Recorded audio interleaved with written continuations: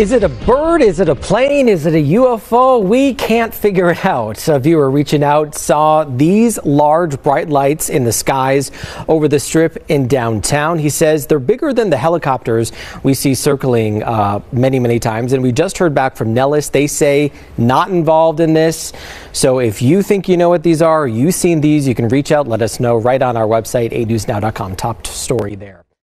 In just the last few days, the Department of Defense has released new footage of a new UFO, footage in the Middle East. Could they have just been looking for more cows?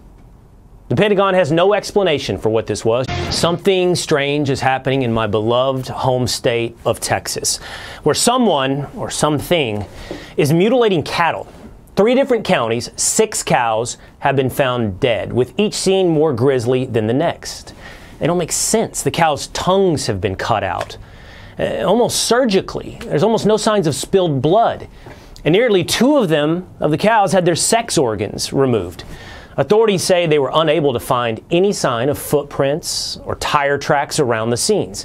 On top of that, the areas around the carcasses were undisturbed, like no signs of a struggle for the cows. And as troubling as all this is, stories like this have been happening actually for decades.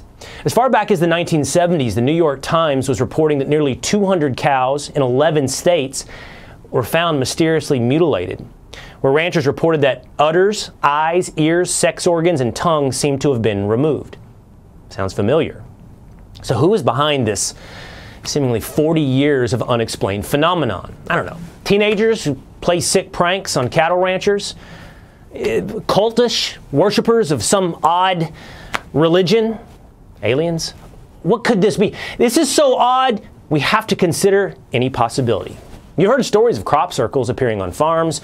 Could they be leaving a message that they're taking our livestock? Do extraterrestrials have an infatuation with farmland? Might sound crazy, but not out of the question. What is going on? Not just here, but maybe in the universe. Is the truth out there? And more unexplainable sightings are adding to the growing push for answers from the U.S. government. We cannot keep turning a blind eye to surveillance data that is critical to detecting and tracking UAP. This week on Capitol Hill, the top Pentagon official reviewing unidentified aerial phenomena, or UAP, says they're investigating roughly 650 cases. That's up from more than 500 reported at the beginning of the year. The majority of unidentified objects reported to AARO demonstrate mundane characteristics of balloons, unmanned aerial systems, clutter, natural phenomena, or other readily explainable sources.